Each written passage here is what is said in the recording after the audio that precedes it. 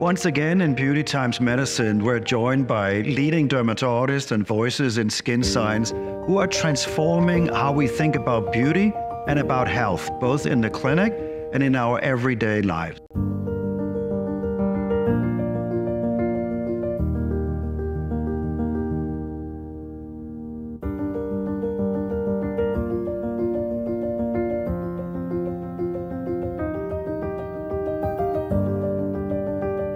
Today, we're honored to welcome Dr. Cristina Puyat, a renowned dermatologist from the Philippines with expertise in aesthetic and anti-aging medicine.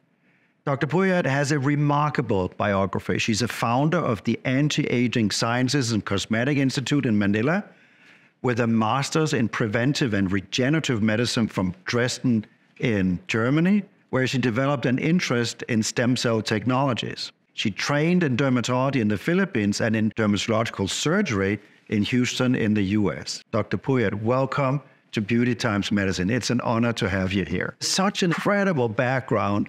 Where did it all start? What drew you to dermatology? It started from a long time ago because I came from a family of health professionals. So my father is a doctor. He's a gastroenterologist. My mom and my grandmother are both pharmacists. So being in the medical field, almost growing up, that made me, or I guess that inspired me or influenced me to go into medicine. My pre-med course is actually physical therapy. And in physical therapy, I saw a lot of skin conditions, like non-healing wounds, scarring, contractures, all those things. And even sometimes friction rubs and all, because they're usually with braces and all. So that gave me an interest in the dermatology part. And one thing that you're pretty well known for is, of course, you're a fantastic injector, you know aesthetic treatments really well, but people also say you take a bit of a holistic approach. You don't just talk about the actual treatment, you talk about health, you talk about other things that your patients can do. How did you come to that point, so to speak? Okay, I came to that point. Well, it's a sad story, but my father had non-Hodgkin lymphoma. And there was a time that he was telling me, enough, my doctor said enough. And I'm like, what? What do you mean enough? Who's your doctor? And he points up. So at that point, I knew that, we had to go into something different. And that's when we started more of alternative medicine, because he's undergone chemo, electron beam radiation, all of the scientific things. And he said, enough, right? Yeah. So we went into holistic treatments and all. And when we did that, I found out that he had better quality of life. He was able to go out and visit my siblings in the US. And then, although he still died, but, at least he was able to do what he wanted to do in his last minute of, life. So when you talk to your patients about kind of a holistic approach, other things they can do, I've heard you talk about nutrition, even hormone replacement therapy after menopause. So when you talk to them about that, do you actually see that their skin looks better, that it impacts their skin health? Oh, yes. Because us, when we're younger, especially me as female, we know that we're at peak because we have our menstrual cycle, and estrogen and progesterone plays a peak in that. But when we reach menopause, all of a sudden, we don't have our period, right? And when you look at it, it is at our peak that we look the best. We look the youngest. I mean, the same goes with guys.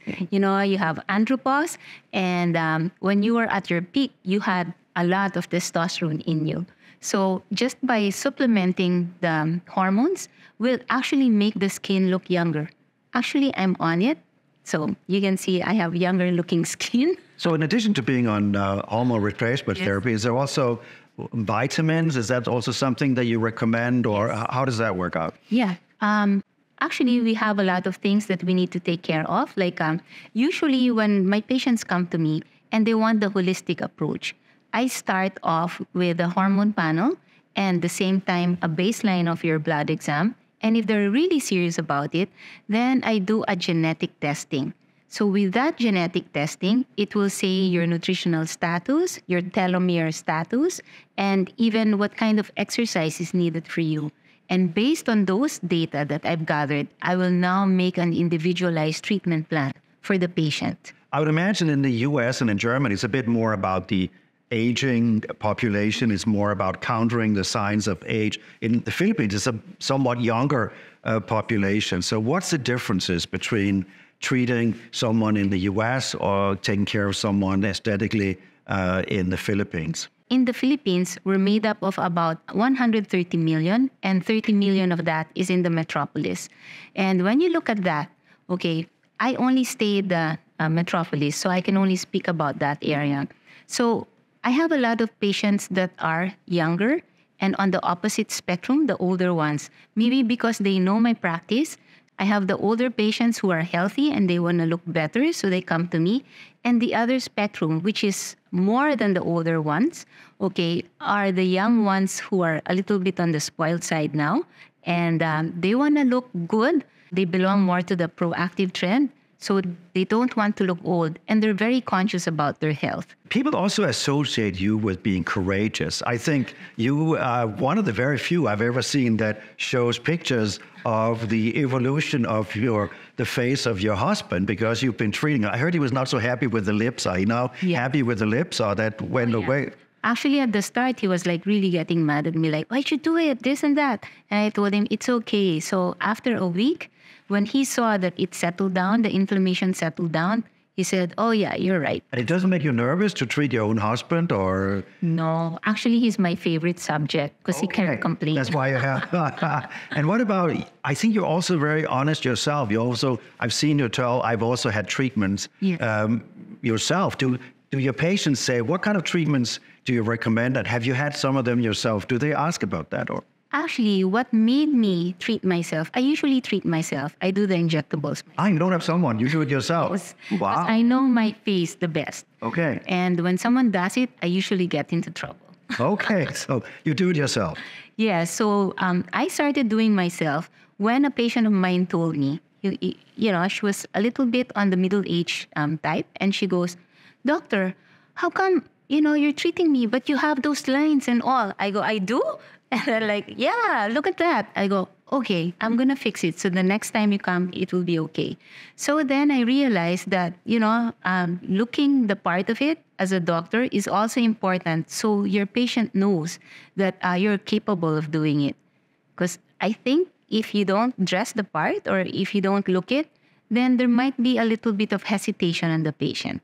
Oh, wow. No, I think your openness, I've seen that many times on stage, must also be inspiring to all the other physicians. So one thing I read in your resume is you've been very interested, both research-wise and education-wise, in stem cells. So, of course, skin rejuvenation, skin repair, maybe even hair regrowth. Is that an area of interest to you? And how do you see stem cell playing a role in aesthetic medicine?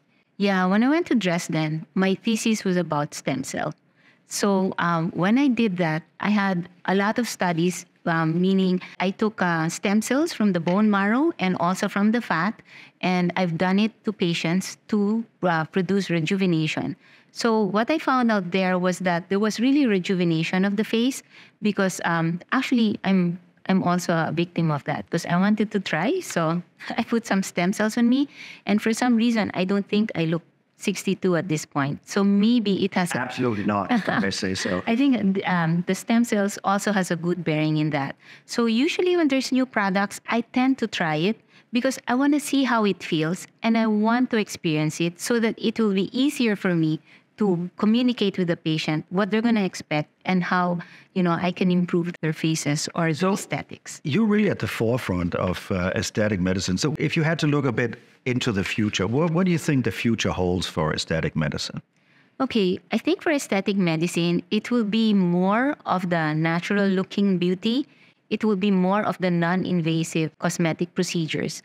But not only that, it will be holistic in terms that, you know, they have to incorporate lifestyle, wellness, and all those things so that it can also actually achieve a younger looking skin. So it's not just going to be in one facet, but it will be multifaceted to produce the effect that you want. Dr. Puyat, thank you so much for being on the show today. I think the insights into the future about the Philippines, really fascinating. Thank you so much. You're welcome, and I also thank you, and I'm honored to be here. Thank you for being part of Beauty Times Medicine. We hope you found this episode interesting, and we look forward to sharing more expert knowledge and more insights from the forefront of dermatology in the next episode.